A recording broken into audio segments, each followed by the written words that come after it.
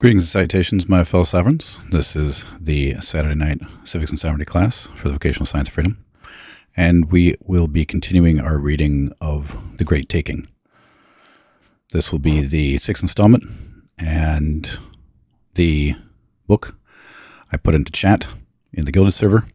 And if you'd like to join the Gilded server, you can do so at gilded.gg/VSOF, and that link is on the Vocational Science of Freedom YouTube page right here.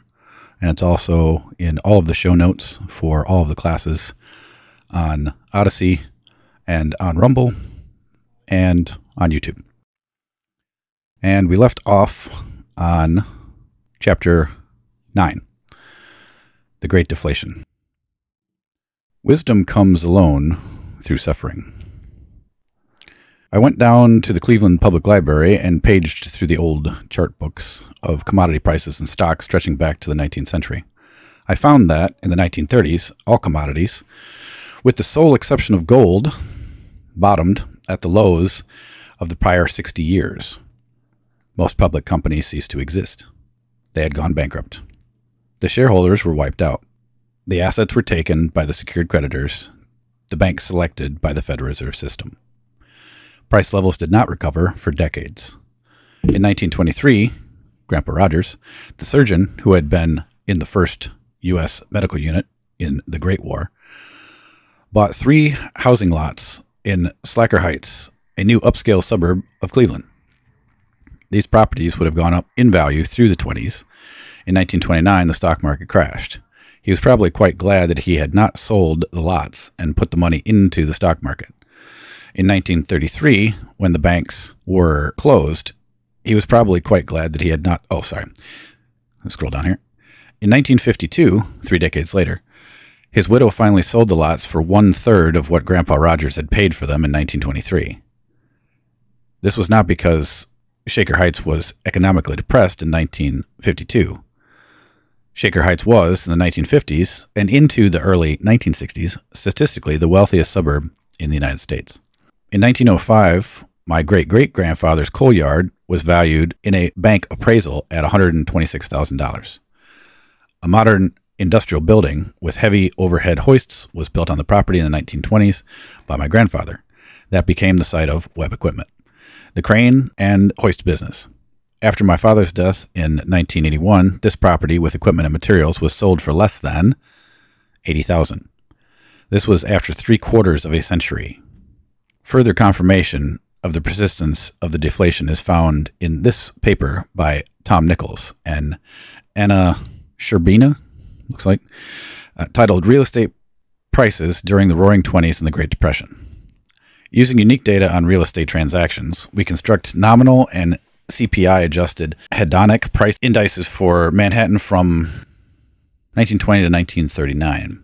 The CPI-adjusted index falls during the recession that followed World War I, rises to a local peak in 1926, and declines again following the collapse of the Florida real estate bubble.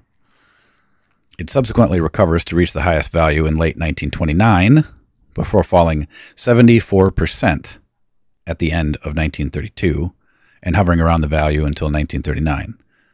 A typical property bought in the beginning of 1920 would have retained only 41% of its initial value 2 decades later. And this was Manhattan. Consider that in the period from 1920s to the 1950s, more than 3 decades, there was little recovery in price level. Think of this absolutely massive demand drivers present through those decades. Electrification and all it enabled, e.g. refrigeration, appliances, and all kinds of industrial machinery. The automobile and the associated build-out of the highway system and suburbanization. Telecommunications, telephone, radio, TV. Air travel. A global war, followed by the Korean War, and the Cold War arms race. And population growth. No such drivers of demand are present now. It's quite the opposite. Artificial intelligence, AI, and robotics are inherently deflationary. We are told that people are not needed. Perhaps that is a tad deflationary. The quote-unquote inflation we are now seeing is not due to strength in the global economy.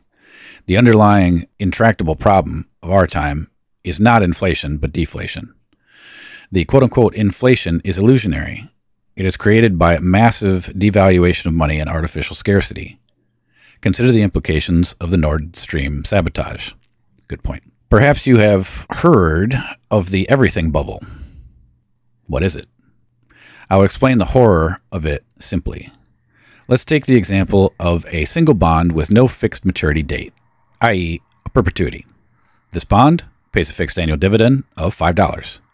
If the market rate of interest is 5%, this bond has value of $100. If the Fed lowers interest rates such that the market rate of interest for this bond is now 1%, what happens to the value of the perpetuity? The fixed dividend is $5 remains unchanged, as 5 is 1% of 500. The value of the perpetuity goes up fivefold to $500. Now, if the Fed increases market rates back to 5%, the value of the perpetuity paying a fixed dividend of $5 returns to 100, and hence there is an 80% decline in value. It's basic math. The entire global financial complex is, essentially, a big perpetuity, i.e. a financial instrument with no fixed maturity date. Right. I want to make a point about this, too. It's not just the global financial complex that is essentially a big perpetuity and a financial instrument with no fixed maturity date. What is a Federal Reserve note? A Federal Reserve note is a promise to pay. That's what it says right on it. It's a promissory note. It's a promise to pay. Okay. If nobody ever uses anything but Federal Reserve notes, is anybody actually ever paid? No, because nobody uses gold and silver. So as it states in Article 1, Section 10, no state shall, yada, yada, yada, make anything but gold and silver a tender in payment of debt. Well, then tomorrow never comes, right? It's a perpetuity that never happens. Oh, what am I going to pay you tomorrow? It's always tomorrow. It's always in the future. It's never finished. There's no finality to any of this system. And that's kind of the point of what he's getting at here. So the prices of all fixed income instruments are determined by interest rates, and all equity market and commercial real estate values are similarly driven. The Fed created the quote-unquote everything bubble with the justification of fighting the global financial crisis, which, of course, the Fed had also created, by lowering the Fed fund rates from 5% to near zero, and then keeping it near zero for almost the past 15 years. The Fed has now increased the Fed fund rate from near zero in April 2022 to more than 5% in just 1 year, which is psychotic, but anyway. That the decline in global financial and real estate markets will be massive has been made certain. This cake is baked. The financial gains of the past 15 years have been an illusion. Some take comfort in thinking that the losses can be hedged in the derivatives markets. If that is the case, the losses will not disappear. They are in the derivatives complex. Epic losses will be concentrated on the balance sheets of the CCPs, which, as we have seen, are designed to fail. So everything's going to come back to the banks anyway. This is their final push to take all of the collateral, everything that's ever been pledged. That's their goal. Make no mistake about it. But to continue, some take comfort in saying that the Fed will lower rates again when they are forced to do so. Have you noticed that they are not lowering rates despite the first bank failures? This is just the beginning of such failures given the basic math explained above. The Fed is sharply increasing rates into economic weakness and a banking crisis. This is exactly what was done in the Great Depression. Make no mistake about that. There's plenty of history here. This is what they do every single time. Build it up, crash it, steal what they can. Build it up again, crash it, steal what they can. And how do they build it up every time? They build it up through instruments that are pure fiction. They're not based on any actual value. And then people buy them up, and then they crash it, and again and again and again. This is their modus operandi. They've done this for literally hundreds, maybe even thousands of years, if you want to consider like the whole crash of Rome as well. But that was more money deflation than anything else. That was the destruction of coins and a lot of other factors I don't want to get into. But still same idea. Still creating something, trying to create something out of nothing. You always end up with nothing. as was poetically stated in the Jerome Daly case, also known as the Credit River decision, wherein the judge said that only God can create something out of nothing. When in that case, they found that Federal Reserve notes were not lawful consideration, and basically, in that case, also determined that anytime that a Federal Reserve note is used, that it voids the contract because there's no lawful consideration given between the parties.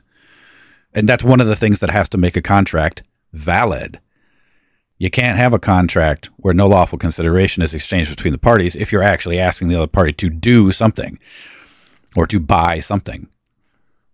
Well, the debt is only ever discharged. Again, it goes back to the thing that, oh, it's always tomorrow, it's always tomorrow. Well, tomorrow never comes. It never actually gets paid. And it has no lawful consideration anyway because of what Nixon did when he dropped the gold standard. And, of course, that was always supposed to be, quote-unquote, temporary. Well, it's been permanent. So until we do away with this system, they're going to keep doing this over and over and over. There's no question about it. But to continue. And they are doing this with the bizarre and cruel justification of fighting wage growth. When the quote-unquote everything bubble is imploded, we will face a deflationary depression, which will span many years, even decades. This coming Great Deflation is intrinsic to the Great Taking. The architects of the Great Taking have planned and prepared to use this dynamic fully, secure in their knowledge that, as night follows day, massive and prolonged deflation will certainly follow the epic debt expansion supercycle which they created. The architects have assured that they alone are positioned to take everything and that you and your children are positioned on the other side of that, i.e., to lose everything, to be enslaved and even destroyed by it. People will be knocked down and not be able to get up again. That is intentional, as the populace has been systematically encouraged to go deeply into debt, whom the gods would destroy. They first cause us to borrow at low rates of interest. Exactly. And of course, the aspect of the debt thing, this systematically encouraged to go deeply into debt. This all started with credit cards, right? The banks had to figure out ways to make more and more of their fake money out of nothing. So what did they do? They allowed everybody to take out credit cards. First started with checks, in a sense, because when you put your signature to a check, you're creating a debt instrument. You're creating what they call an original issue discount. And you're creating the debt. You're creating the thing, the promise to pay, if you will, the promissory note. The same way that the Fed creates promissory notes called Federal Reserve notes, when the Federal Reserve buys the bonds from the Fed, and then they say, we'll pay you back later. Well, that's what the Federal Reserve note is. It just says that this guy owes this guy so much money. But again, it never gets paid. So, to continue. As the Great Depression, prolonged deflation will assure that people who are in debt will not be able to make payments on their debts, let alone repay them. They will be trapped. All property and businesses financed with debt will be taken. With profound and persistent deflation assured to stretch over many years, debt becomes a powerful weapon of conquest. And to make a point on that, I believe Jefferson had a fairly good quote regarding debt, but I can't think of it right off the top of my head if anybody wants to find that particular one. It might have been Adams, though, too. It was one of the two of them, I think, that talked about debt as a weapon to, I think they said, to enslave nations. It had something, the quote had something to do with debt and something to do with enslaving nations, and that it was more powerful than weapons to enslave nations. Well, here you go. So now the international banking cartel is going to enslave not a nation, but the entire planet by doing this. So debt is not a real thing. As I said, it's basically a fictional creation. It is an invention, a construct designed to take real things. It is instructive to look at the deeper meaning of the word debt. The root word is believed by etymologists to be an ancient Proto-Indo-European word. Now, just to stop for a second. Proto-Indo-European is the base language, pre-Latin, pre all of the Romance languages, And it's the language that they believe was, and it even predates Celtic Druidic. It's the language that they believe was spoken mostly through Europe during kind of the end of the last ice age, and probably stopped being spoken, or at least possibly was lost during the Younger Dryas impact. So just to give a little history about what Proto-Indo-European word actually, or what that even is. Okay, so believed to be this word gaba. I'm kind of guessing at the pronunciation of that, meaning to give, to hold, or to receive. It is found in Sanskrit, gabatsi. I'll take a stab at it like that. Okay, in Sanskrit, gabatsi, hand, forearm. The Latin, heber, to have, to hold, possess. The Old English, gifan. The Old Norse, gifa, to give. And in the present day Swedish, ger, gives. However, the Latin prefix d, meaning to do the opposite or undo, or to take away totally and completely, think of the word defrost, utterly negates this giving, having, or holding. So it's the absolute opposite. D, eb, and then bt, bet, is the opposite of. So again, according to the Online Etymology Dictionary, which is, by the way, Etymonline is a great place to just go and look these things up. I've never looked at this one, Online Etymological Dictionary, but just Etym Online, so ETYM Online, I think it's .com, is one of the best places to go and look that up. And if anybody wants to pop that right now for the word debt, that'd be great. I'd be happy to read that as well, since we're in this, because I love getting in deep into etymology, because we do really need to understand where these words come from, because that's how the attorney literally smacks us up on the side of the head every single time we wander into court or we enter into a contract and we don't understand what certain specific words mean. And they really, meaning the attorney, they really do it to us in any contract that the corporate state gives to us, right? So it's way worse that way. Okay, so link, hit it. Let me pop this real quick and we can take a look at what Etymonline says regarding debt. Okay, debt. Dete, anything owed or due from one person to another, a liability or obligation to pay or render something to another. From Old French, dete, from Latin, debitium, thing owed, neuter past participle of debere, probably, to own. Originally, keep something away from someone, from d, away, which is what he just spoke of. So d is away from haber, to have. So d, away from haber, so away from, to have it. Meaning a state of being under obligation to make payment is from mid-14th century, restored spelling after 14th century, Middle English, debt of the body, was, quote, that which spouses owe to each other. Debt of the body. Oh, that's interesting. That's fascinating. I never knew that. Okay. Also meaning sexual intercourse. Okay. So they have indebted, and then the D, the aspect of the opposite of, or not to do, but the opposite, undo. Okay, so they do have this one. Okay, they do go back that far. All right, great. So, gebe, and again, I'm probably butchering that. To give or receive, the basic sense of the root is, it probably is to hold, which can either be in offering or in taking. And then all forms are part of, all the rest of these other words are part of that. Okay, cool. So, nice. Always good to check our etymology whenever possible. Because as I said, the attorney will use that against you every single time that they can. Okay, so to continue. The bottom line is that debt has for centuries had the function of depossessing, or taking away property, capital, and investments from someone. We can plainly see in their deliberate preparations over decades to take on a vast scale that there will be no debt forgiveness. Ancient societies knew the practice of the debt jubilee, which is also something that was done, I believe, in Catholicism on a regular basis, i.e. a comprehensive forgiveness of debts. And again, historically, this aspect of the ancient societies knew the practice of debt jubilee. Right. Well, who are the only ones that were able to perpetuate or loan money at interest? Because the Catholics outlawed it. And it was the Jews. Everybody else in the Christian world said, nope, we're not doing that. Well, they kept doing it. So what did Christians end up doing? They ended up giving all these things to the Jews because they weren't going to enter into the practice, but they still went and got the debt. See, what should have happened is that Catholicism and all Christianity should have just outlawed, not just outlawed the practice of any Christian doing it, but should have said that no Christian should ever do it. But in a sense, it does, because, you know, I believe there's a passage in the Bible that says a borrower nor a lender be, right? So, and yes, exactly. Another thing, forgive us our debts in the Lord's Prayer. Precisely. It's in there too. So, yeah.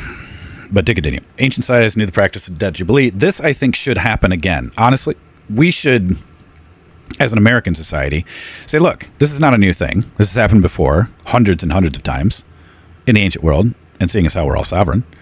Do we owe them anything? No.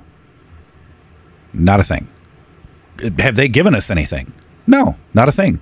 Particularly not to the Jerome Daly case, right? So why not just have a debt jubilee? I think that would be the best way to go, right?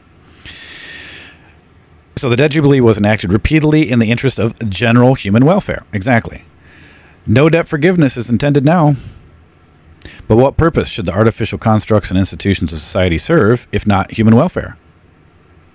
What must vitally concern each and all of us, if not human welfare? And what did it state in the Declaration of Independence? Yeah. The powers that be have designed an elaborate legal construct. Legal construct. Make a point right there. To prevent individual states from directing their central banks to create the money to protect the depositors. If many trillions can be created to bail out private banks, the same could certainly be done to bail out the depositors as a social imperative. That it will not be done is a sign of the true intent, deprivation and subjugation. Right. Again, by who? The Khazarian mob. This quote-unquote Great Reset is anti-human. It is intended to fix in place a system something like feudalism in perpetuity, in which the populace is held in a state of deprivation and fear with the empty promise of safety. Wake up! We have been living within a protection racket, in which the protectors terrorize the protected. Those supposedly protecting us from the bad guys are the bad guys. And I'll make another point here about what he states. What did Benjamin Franklin say? Those who are willing to exchange what for what deserve neither. Anybody want to answer that? And he's right. Right? Security for liberty is the answer. Right? So you can't go and ask somebody for your security, because you will be giving up your liberty. Only you are the one that has the sole duty of your own security. There's nothing else.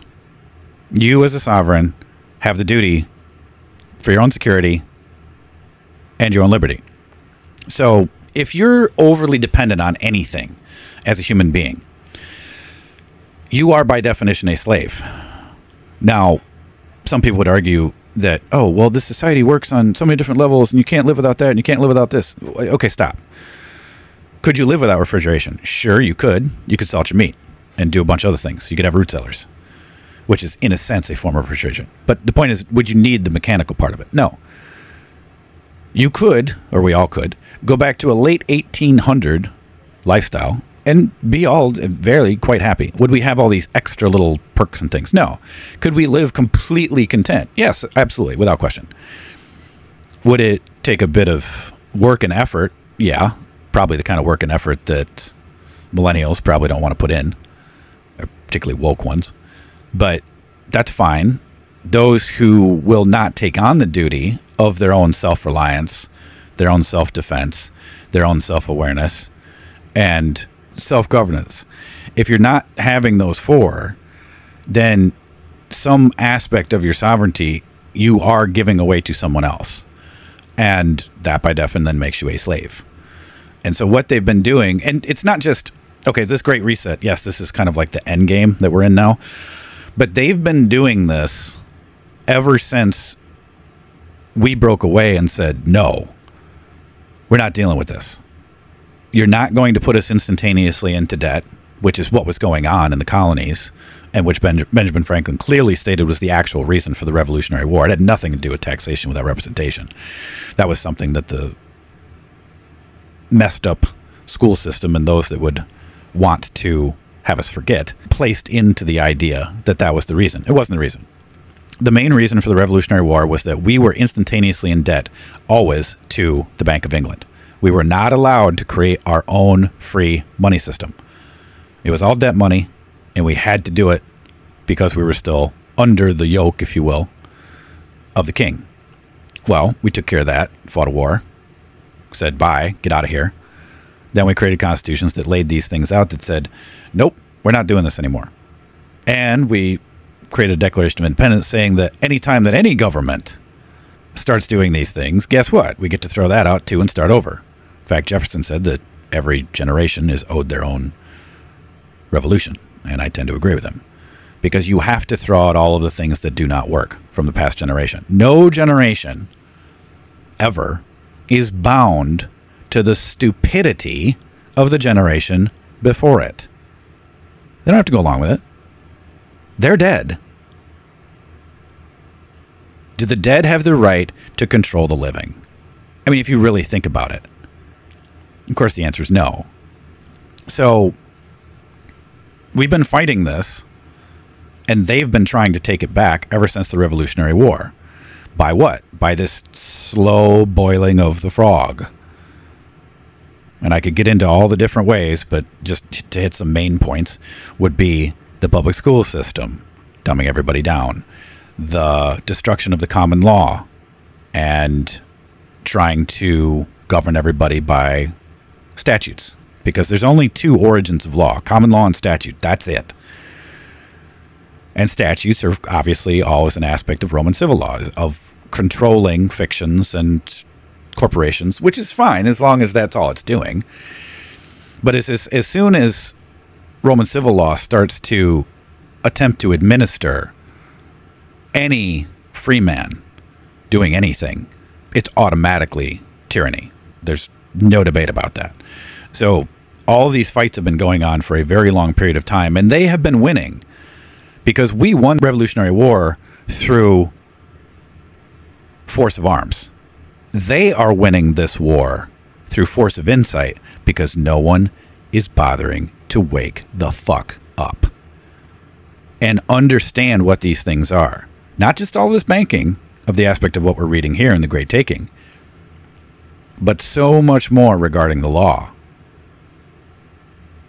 which is clearly stated by Bastiat in The Law, which, by the way, is the book that I also give to everyone that is listening to this class. You can download and read The Law by Frederick Bastiat.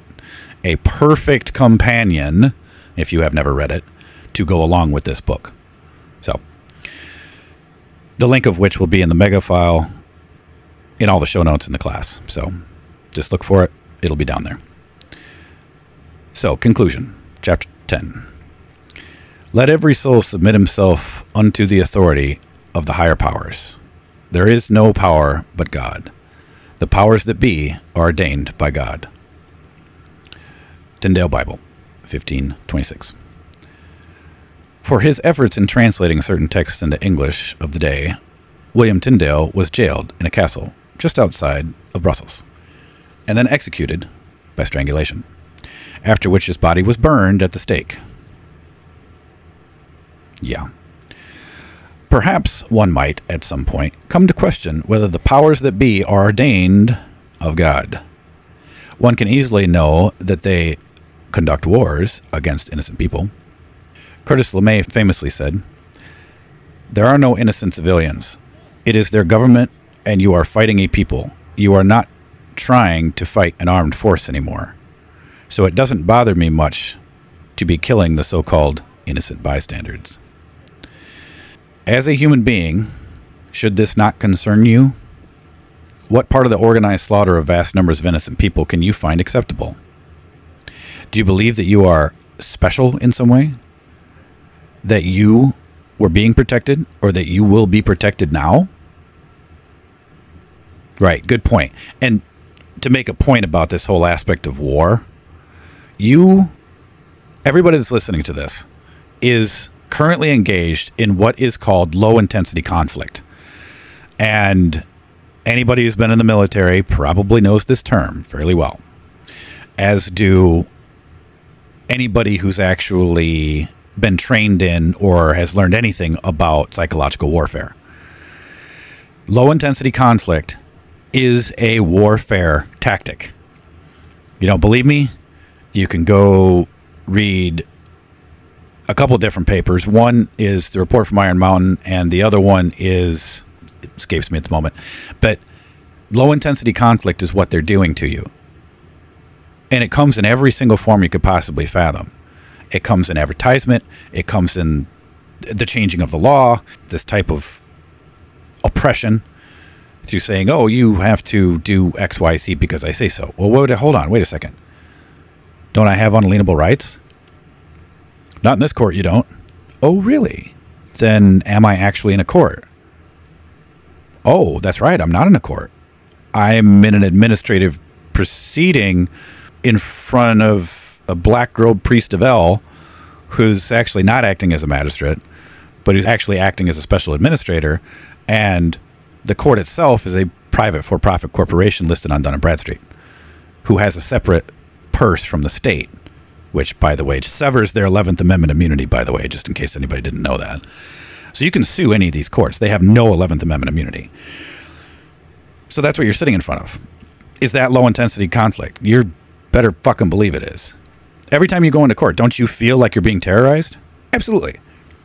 Every time that you see flashing lights behind you when you're traveling down the road, a road of which, by the way, you paid for, every time that you went to the gas pump and pulled that trigger, you paid for your road. And does the road belong to the state? The answer is no. The center of the road comes to the middle of every single land patent that has ever been done.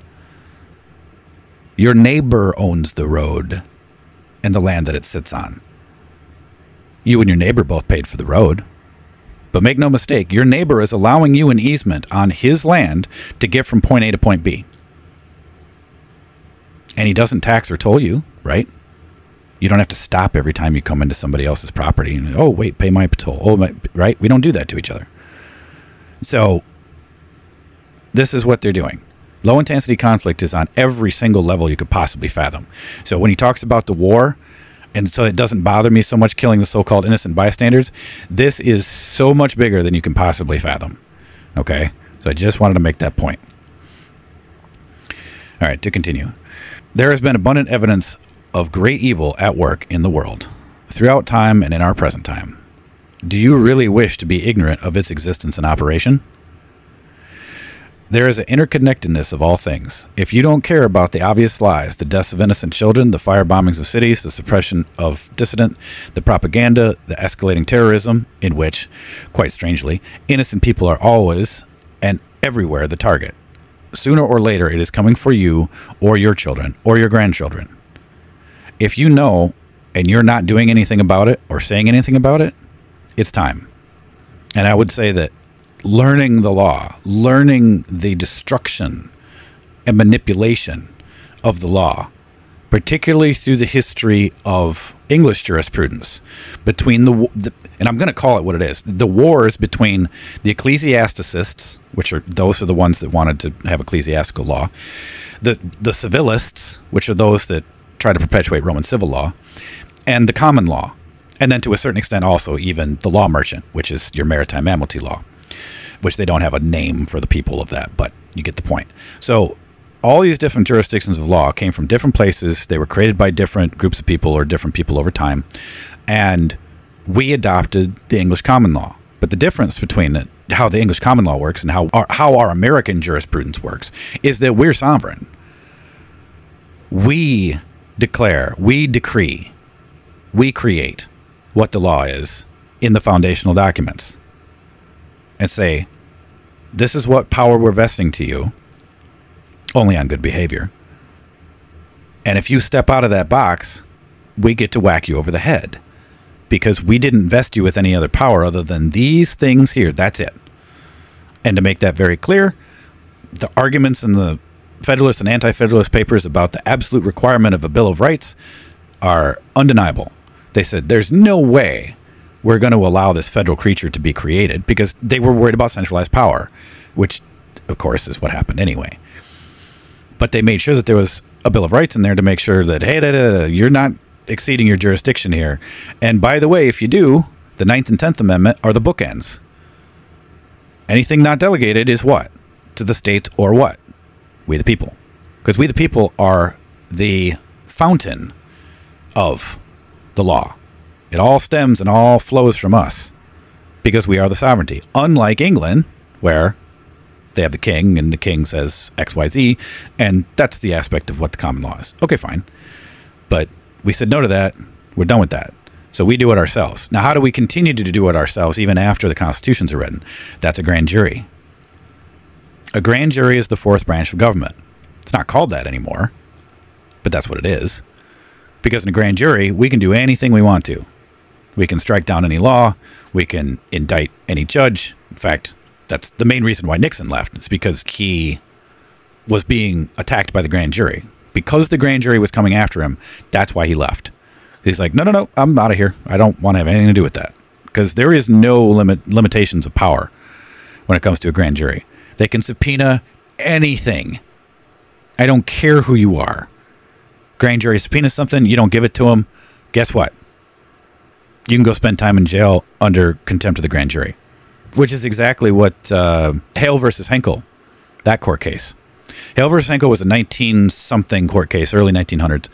And anyway, I'm not going to get into it, but just read the case. It's very powerful as to the understanding of what our power is under the grand jury. And that's what we need to do. We need to start wielding our power again. Because we have been asleep at the wheel for so long that this is what we're now dealing with. Our enemies... And make no mistake about it, the Khazarian mob is your enemy. Okay? I don't care if you're white, black, or Asian. Doesn't matter. They are your mortal enemy. And they want to enslave every single other race other than them. Why? Because they're Luciferian filth. That's what they do.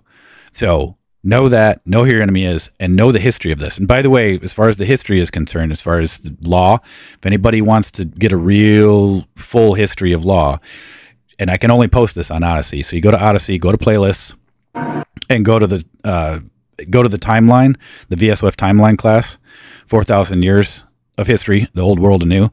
This was a very long class, and it took me all day to do. And there's a timeline of which I didn't even get through all of it, and I'm still updating.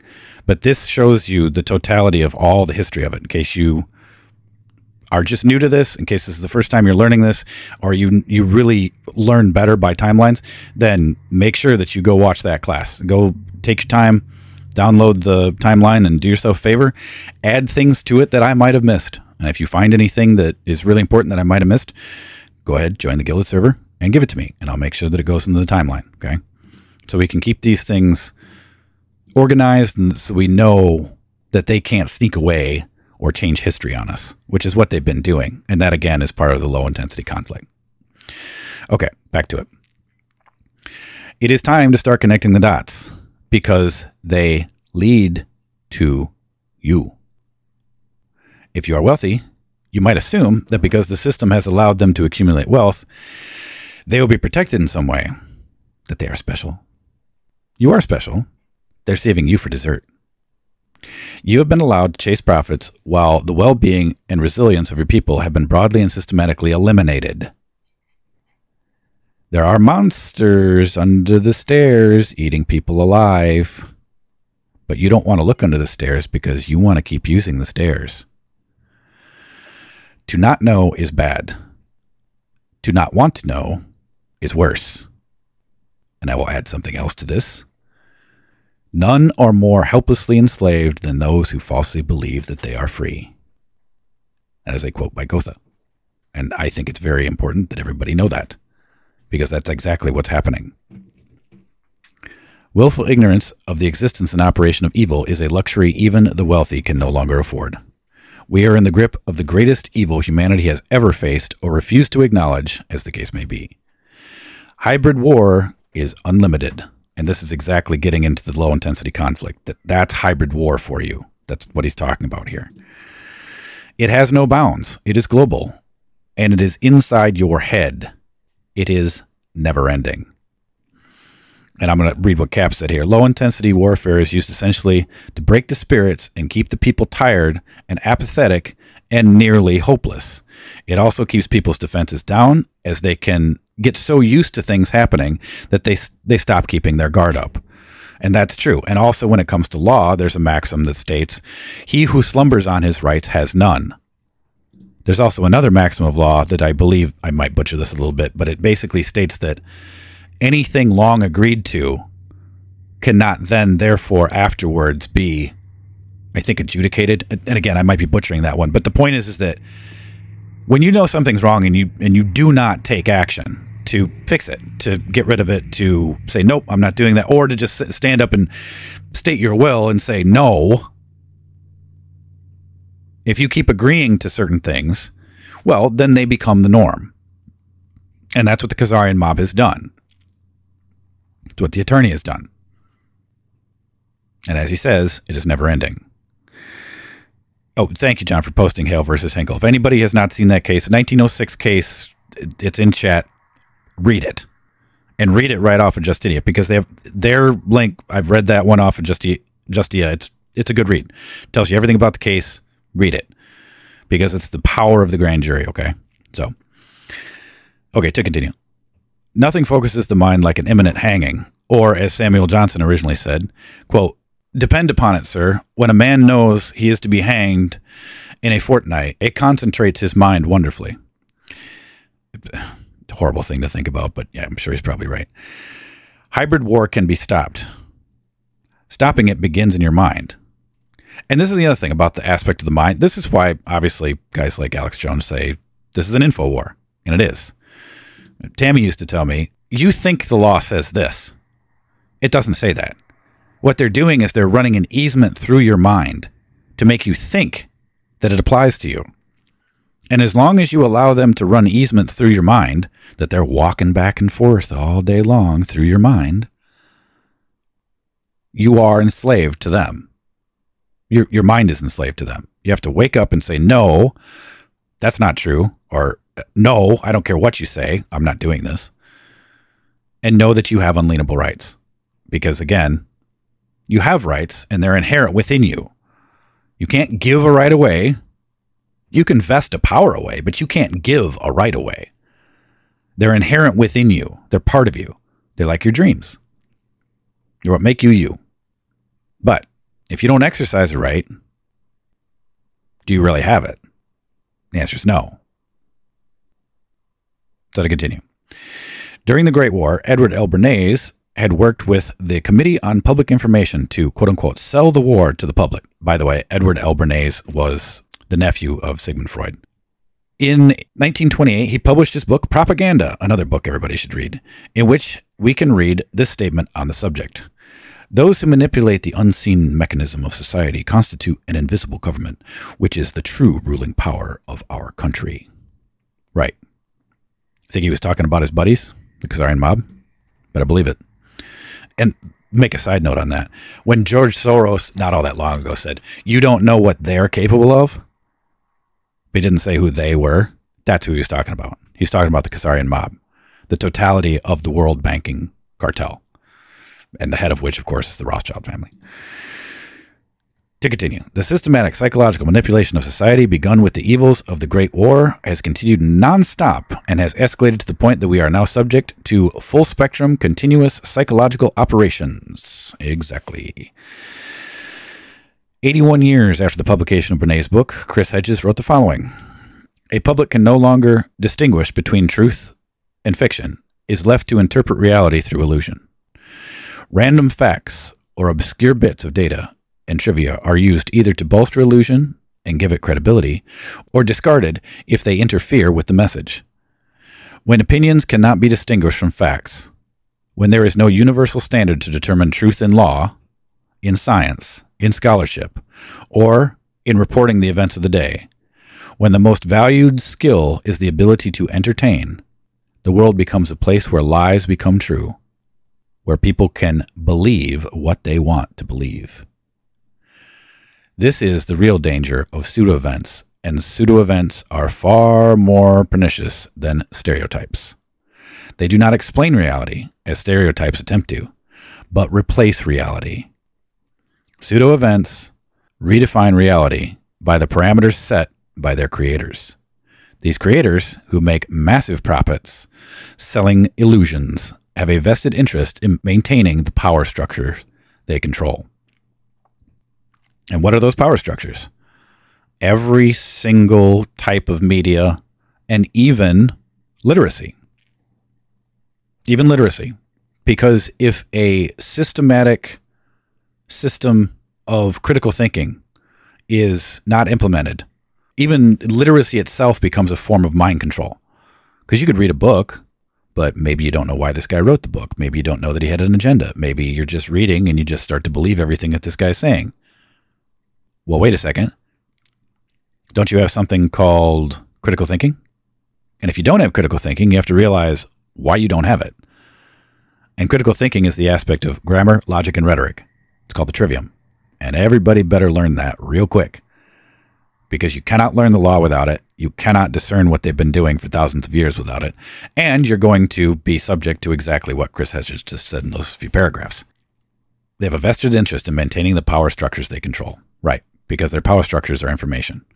To make you believe, to keep those easements within your mind. But to continue. The people behind the wars have never been investigated and removed from power. They have continued in control of all central banks and money creation, and have extended their control globally. Right. I highly suggest everybody go watch All Wars Are Bankers' Wars, which you can find on the VSOF YouTube channel and Odyssey. Certainly, many who have abated to this ignorance of the greater design, but the people behind the wars are quite literally lying, thieving killers, and they know it. To say that there is much evidence of this is an understatement. Perhaps they have not killed innocent men, women, and children with their own hands, but they have deliberately caused these deaths. That is done with intent, can be known through the persistence of their planning and actions over many decades. While the scale and audacity of this criminality seems unimaginable to us, nothing is unimaginable to them. Their criminality has now reached unprecedented and ultimate scale, as its aim is the subjugation of the entire globe and of all people. Make no mistake about that. That is what we are facing, my fellow sovereigns. Wars have always been not so much about taking things as about subjugation of populations on all sides. Vast destruction and death are acceptable to their planners. You might ask, how could the people plotting and executing such insane schemes be held together? I suggested it has something to do with the binding power of shared guilt of the criminal pact. I personally would also add that it has to do with the continuation of not recognizing actual biological psychopathy. And if anybody wants to go watch a free documentary on this about psychopathy, go watch the documentary called Fish Head. Very good documentary about psychopathy, about what a psychopath is, about how they operate, and Mark Passio also talks about this as well, about the possible percentage of the human population that could possibly be biological psychopaths. Now, to make a point here, what am I talking about? Okay, a biological psychopath does not have the capacity for feeling. They do not have the capacity for empathy. They have to, at a very young age, realize that they are different, and what they get very, very good at is mimicking or pretending to have empathy or feelings. But they don't. They don't have any. It literally does not exist. It's like, as Mark Passio says, it's like trying to ask a man who doesn't have hands to start typing on a computer. It can't be done. You literally cannot change these people. Now, I don't want to get into a debate about what should be done with them. Whatever. Your mind can go wherever you want to with that. But when it comes to actual crimes against humanity, should they be tried? Should they be indicted and executed? Absolutely, without question. I mean, even first-time offense under the common law for thievery is death. But, why do you think they hate the common law so much, right? Because they'd all be dead. So I just wanted to bring those couple things up because that understanding about how crazy they are, it usually goes right over people's heads. Like, they don't really understand like how this could possibly happen. Well, it's because of biological psychopathy. And then, so biological psychopaths then create what Mark calls secondary psychopaths, which are the ones that learn how to be psychopathic. But that's a choice with them. With the biological psychopaths, they have no choice. They are absolutely batshit crazy, and they will kill you for $1. Doesn't matter. They wouldn't feel anything about it. Absolutely irrelevant. They actually think it's fun. So, to continue. The perpetuators are each and all are bound, whether explicitly or unconsciously, by evidence of shameful treasonous acts committed against their own people. The commission of crime is a power totem among them. Right, like how many things did you do today? The more heinous the crime, the more powerful is the binding force. This is where you get into all of the aspects of adrenochrome and human trafficking and child trafficking, human sacrifice, which is something that these people have been doing for thousands upon thousands of years. I could get into the whole history of the Khazarian mob, but I don't really need to. If anybody really wants to check that out, all you really have to do is go read the Veterans Today article on hidden history of the incredibly evil Khazarian mafia. And I will repost this again in chat. Most of you have already read this, but those of you that might have never heard or have no idea what I'm even talking about regarding what the Khazarian mafia is, go read that article. And there's multiple different parts of the article too. When you get to the bottom, make sure that you continue on to the next and say continue reading. Okay, there's multiple different pages for this.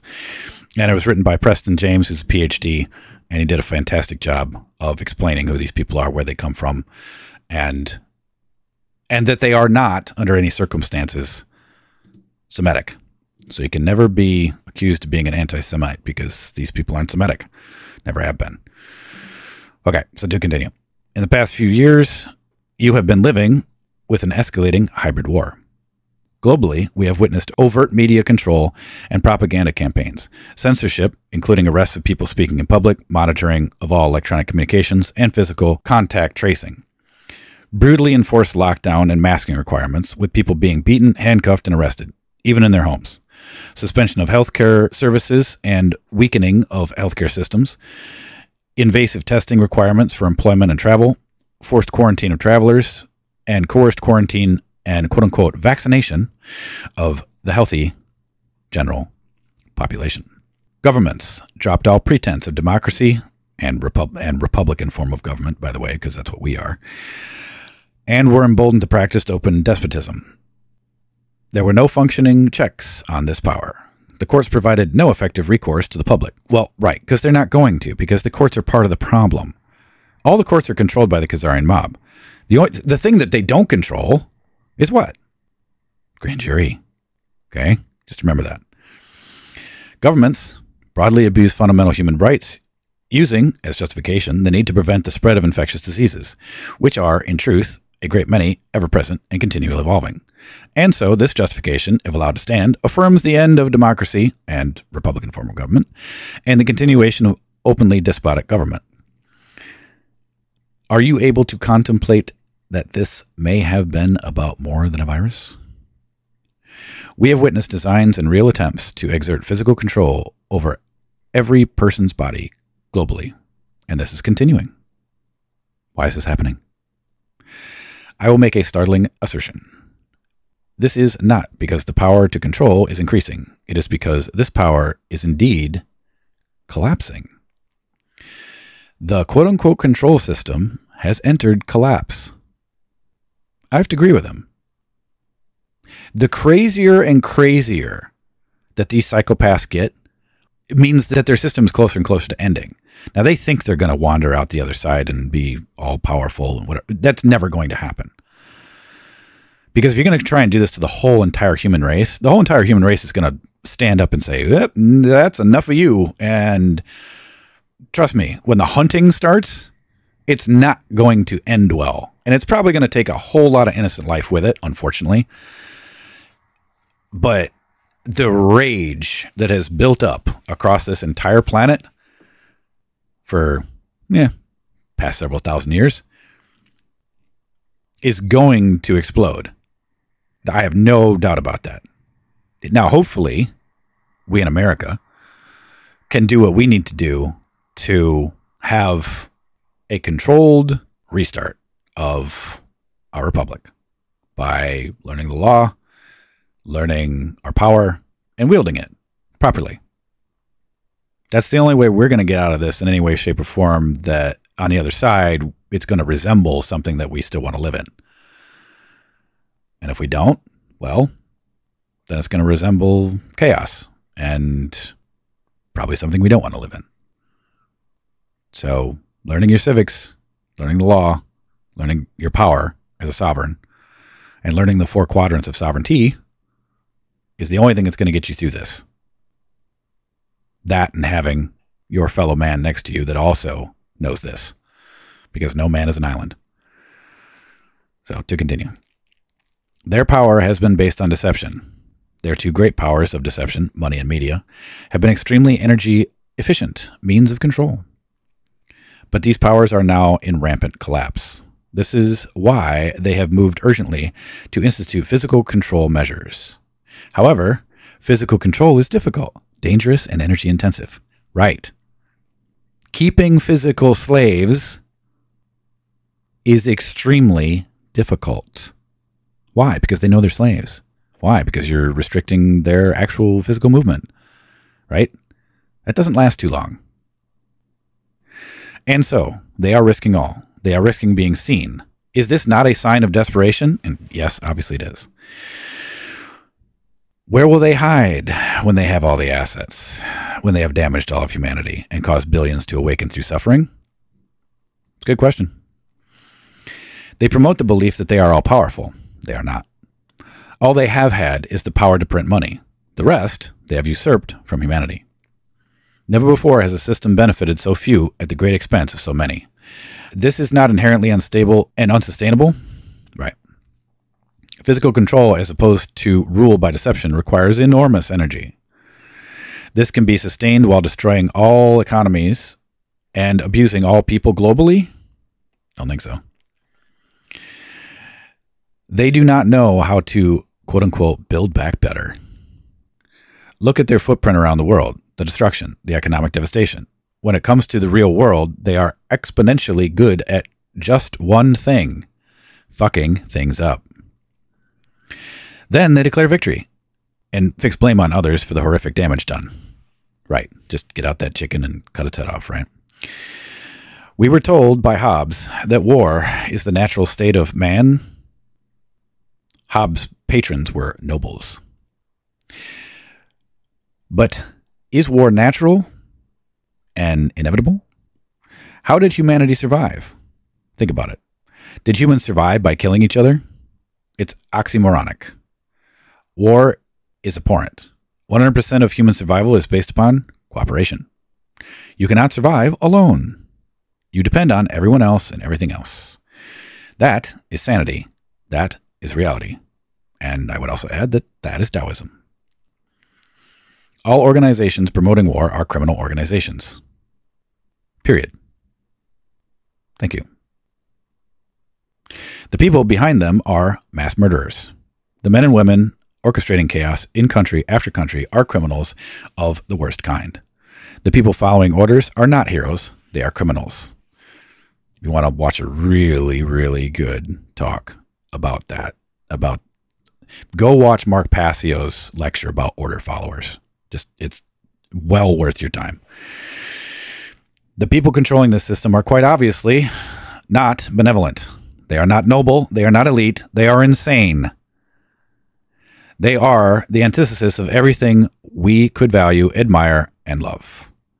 These people do not represent human development or the future of humanity. They are lacking in essential human qualities. They are abhorrent. Antipathy for humanity is abhorrent. For 99.9% of human history, psychopaths like these would not have survived the next winter. Right, because, okay, you want to go back far enough, to go back to the aspect of tribalism. If anybody showed this aspect of biological psychopathy, they were ostracized. You can't stay with the tribe. We don't care where the fuck you go, but go. Be gone. And they would have to kind of move from tribe to tribe, and then probably, most likely, someone finally had enough of their shit and killed them. Because it would have been impossible to live back then on your own, right? You're not going to go, hunt down a woolly rhinoceros by yourself. Not happening, right? Or a mammoth. Not happening. So we kept a pretty good lock on it for a while. Now, is it just a random, mutation of DNA? I don't know. I have not studied the aspects of biological psychopathy to the point to have a clear understanding of how it could permanently be fixed. I don't know if it can be, but this was the way that we fixed it before, so I don't have a problem fixing it in the same way now. But to continue, their nature was seen, and they were ostracized from the village to save the village. Precisely. They operate today through anonymity, enabled by inhuman scale of social organization. Even so, this will not allow them to continue indefinitely. We have entered a time in which their nature is being recognized. Knowledge of their existence has become unavoidable. Their grasping will come to an end because all of humanity cannot allow it to continue. Once it is recognized, humans will bond against a common existential threat. People from all walks of life will join in common cause. We have witnessed this already. The power structure can and must be dismantled nonviolently. The mastermind, well, to a point. You can indict by grand jury, try, hang. Is that nonviolent? Meh. It's certainly lawful, but I, under no circumstances, am some sort of Quaker. I'm a Taoist, but that doesn't mean, even though my name is Zen, it doesn't mean I'm a strict Buddhist. I am not some sort of pacifist. I'm a Taoist, and so I believe in the balance of nature and that natural law must prevail at all times.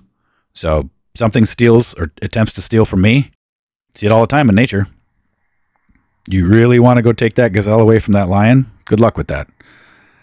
Right? The problem is we're not being lions. And now realizing that we have the right to be. Our inherent right to kill anybody who tries to steal something from us is no different than that lion. Not at all. Not any higher or lower either. Just a different form of life. Believe me, that lion knows that you shouldn't be taking that from him or her. So do we. It's time to start acting on it. Start getting our claws back. Start saying, enough of that. Try and take this? Yeah, I'm going to bite you.